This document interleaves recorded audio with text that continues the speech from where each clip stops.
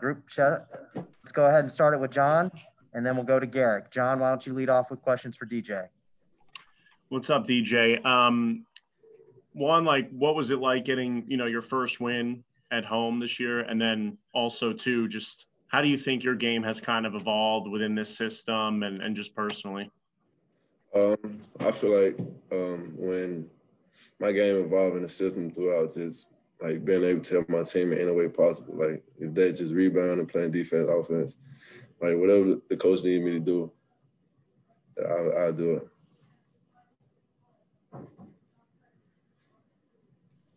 Let's go ahead and get it to Paul, and then we'll go to Garrick. Paul, why don't you go ahead, and then we'll go to Garrick. DJ, kind of take us through, I think it was a 20-4 run in the second half that kind of put the game away. What was clicking with y'all on offense? It looked like better ball movement, but what got you in that groove? I feel like our defense really gave us that extra push over the top, and a lot of our guys made good plays for others, and a couple of guys hit a couple of big shots to help us break it open. DJ, not sure if you were aware or not, but tonight was Coach Howland's 500th career win. Did you guys know about that? And if so, did you were able to congratulate him in the locker room after the game? Yeah, we did know. Dua congratulate him with the game ball and tell him how we were so proud of him to have him as our coach, how blessed we are to have him in this Hell State program. Let's go ahead and get it to Neil. Neil, why don't you jump in there? Yeah. Hey, Michaela, can you unmute Neil? I can't unmute. Technology is a funny thing. Hey, DJ, congratulations on the win. And I know you've had to carry a lot of the scoring load for this team in the first 3 games. What's that been like? Is it something you're comfortable doing? And how much is it going to help when Iverson Molinar gets back? How will it free you up maybe to do some other things? I feel like I waited my turn to get to the point where I am now. I put in a lot of hard work, and then I just feel like it's just God blessing me, and the hard work is paying off. And when Iverson get back, we'll have like a primary ball handler, so I won't really be on the ball as much as I am now. And it was like it'll open things up for me more down the road.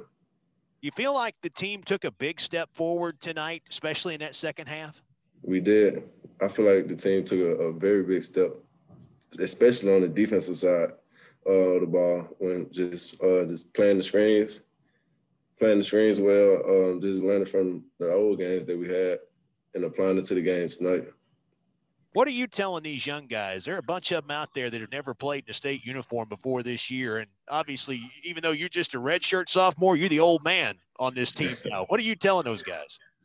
Just be yourself. Play your game. Don't let nobody take you out your game.